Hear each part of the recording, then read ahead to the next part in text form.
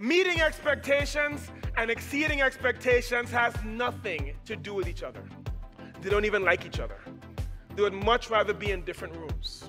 Just like light and darkness, meeting expectations and exceeding expectations are in a constant fight. They don't like each other. People who meet expectations can't stand to be around people who exceed expectations. People who exceed expectations can't stand to be around people who meet expectations. They don't belong together. Two completely different sides of the spectrum. To exceed expectations, you have to think about ways to exceed expectations.